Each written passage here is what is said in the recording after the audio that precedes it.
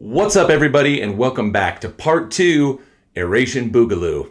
I don't know if that really works. Doesn't matter. So today we're going to get into some fun stuff, and I think that you're really going to like the direction that this is going because a lot of people ask, what happens if you do mechanical aeration and liquid aeration together? Let's find out.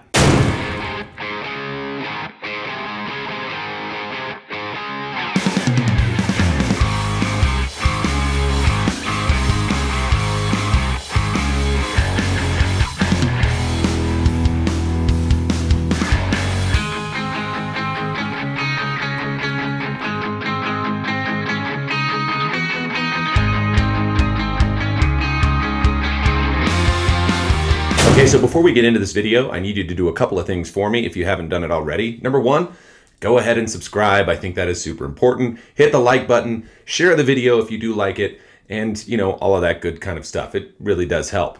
The second thing that I need you to do, if you haven't already, is watch the first video, part 1 of this series. It's going to be 3 total videos, but jump back. You can click on the icon here and it'll take you to the part 1 because it might be important for you to kind of find out what we've already discussed. So today I want to dig into some stuff that I think is pretty cool and fun to understand about what happens when you do a combination of mechanical aeration and Air-8. And again, I can only talk about Air-8 because it's my product. It's the one that was studied. I don't have any other liquid aeration products that were put through this trial. It was just something for us to go through and find out more information about and ultimately provide that information to everybody out there. Further than that, this is going to be a 2-year study, and this is all the first year data. And so we're kind of running through this as a preliminary scale to give everybody an idea of what we saw the first year. I want to make a couple comments here about soil in general, and this is something that I think is valuable for everybody just to get a little bit of a better general understanding. Soil is very much alive, and it's shifting and it's moving, and it's always in this sort of constant state of flux. And the reality is it's sort of trying to return to its natural state. So everything we do to it kind of has a time limit, an expiration date, if you will, on when it's going to sort of run out, and the soil is going to, I guess, fight back in a sense and try to restore its natural state. And honestly, that can be applied to really anything that we do. You can't just fertilize once and expect to have a beautiful lawn. You have to consistently do it. You can't just water once and expect to have the grass look fantastic. You got to keep doing it. There's all of these things that are consistent steps in order to maintain healthy turf and also healthy soil. Another way to kind of look at that is look at liming or pH corrections in general. This is something that you consistently have to do. And at some point it gets to where maybe you can take a season or 2 seasons off, but ultimately what that soil was made of is going to start to dominate again, and you just constantly have to be doing adjustments. So this is definitely true with aeration as well. This is not a permanent fix. It's not as if you can do one single aeration and be done with it. And that's also the same for applying liquid aeration.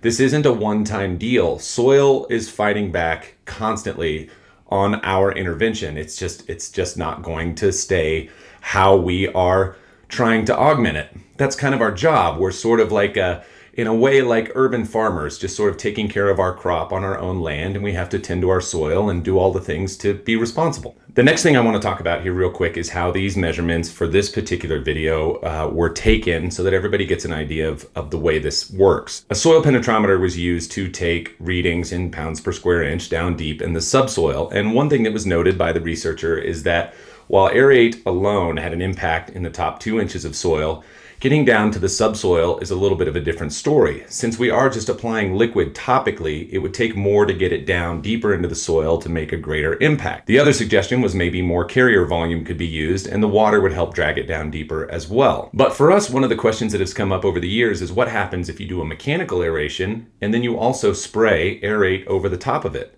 So we decided to put that through as a rep as well. The penetrometer readings were taken through every single plot that we did, and it was measured out 4 times during the course of the year. So it was measured the first day of application, day 28, day 56, day 85, and day 112 to kind of get everything organized and put into position so that we could see how it averaged out over time. So the way a soil penetrometer works is it actually has to go down and hit some pretty major resistance, and usually that's kind of farther down in the soil.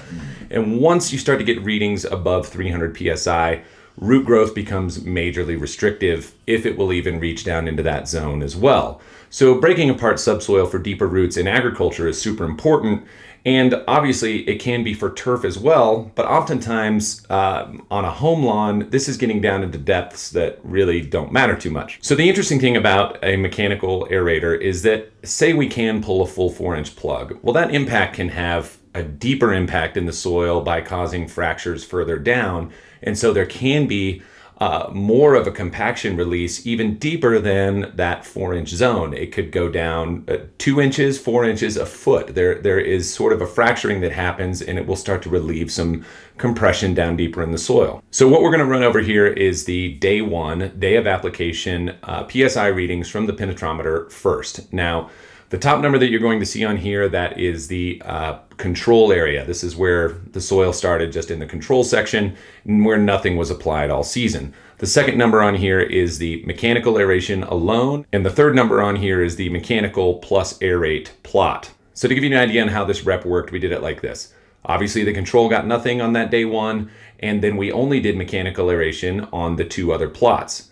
Now, we didn't start applying Air-8 until day 28, and it got a 6-ounce rate on day 28, and it got another 6-ounce rate on day 56. So we can kind of get a general idea of how the soil looked on day 1, and there is kind of some different readings in just between those plots, and there's no way they can ever be the same because, like I said, soil is constantly shifting. So right out of the gate, if you just take a look at the averages on these numbers right here, there's about a 7.5% difference on the area where we were going to be running the trial for the Air-8 by comparison to the one where the mechanical aeration is.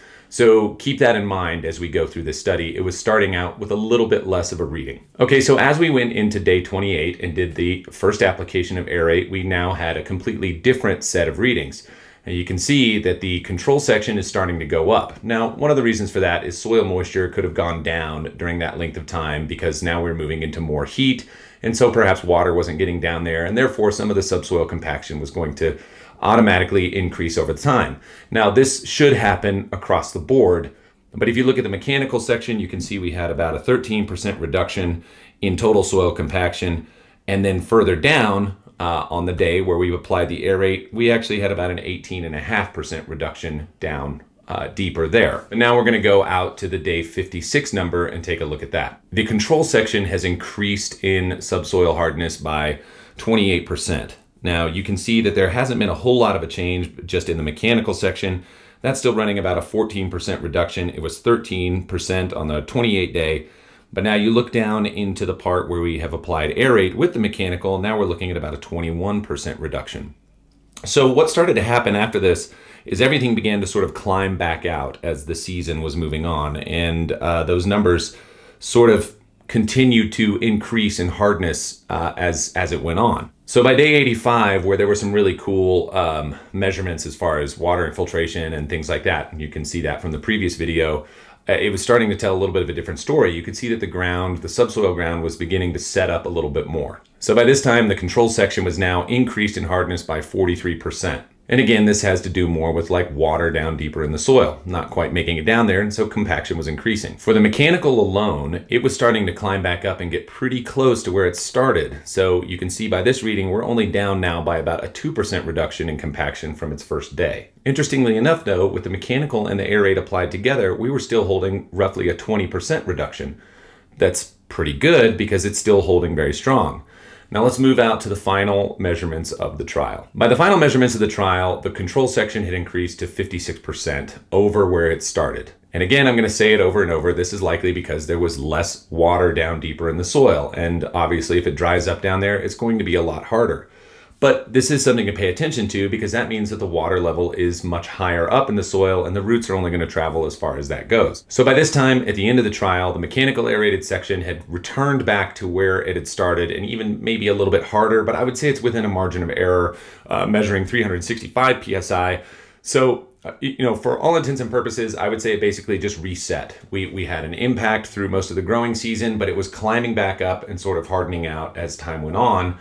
For the very same reasons though, but because we had kind of fractured the soil and opened things up, water was able to travel down deeper, so the compaction never reset as much as the area that didn't have anything done to it. But the interesting part is, even though there was a mild increase between day 85 and day 112 on the mechanical plus Air-8 section, it was kind of holding again within a margin of error, still kind of hanging out with about an 18.5% reduction in subsoil compaction. I'm going to say that that's statistically pretty phenomenal when you start to see how much the reduction took place on that particular rep with 2 applications applied with the mechanical aeration. So as far as the initial thoughts of saying what would happen if we got the product down deeper, here's something that alludes to that, is that when the product was actually down deeper in the soil and it was able to work its way down, it was still able to relieve compaction even at a greater level down below. And now none of these readings that were in here would restrict root growth. We kept it under 300 psi down deep in the soil. So there is a major impact happening when you take a look at it from that aspect. So in this case, it really is the best of both worlds. You can see how the mechanical aeration has its time and what it does through the course of the season. And we talked about its root growth in the prior video and some of the other benefits. And now you can see what some of those deeper soil readings were compared to the control. Well, now by adding in Air-8 into this as well, we actually have a relief of compaction down deeper, really, really significant one. And it held itself within that sort of 20% range through pretty much the whole year. Now, the most interesting thing for me and where I'm getting excited is to see where these readings are coming into the new year and how they maintain going through this next course of the study. But what would this really do for anybody out there? So if you have severely compacted soil, really poorly draining soil, and you know you're going to have to do some level of mechanical intervention, great. This is something that could help you even further, because you can see throughout the course of time that you're going to have that compaction return. Now, is that 100% constant? Not yet. However, there are studies out there that show even over a multitude of aeration events over multiple years that basically the readings on compaction end up the same at the end of the trial as when they started. However, if this is something that can hold true over time to where you can be applying the two together and get this great of a result, then now we're talking about some serious changes in the deep soil that are going to help you get greater plant root growth, help to have more water flow, more air circulation, and really overall just a better, healthier soil. Now again, I want to make sure that you're subscribed and you're part of this and you're getting to see what's happening, and we're going to get into part 3 before too long.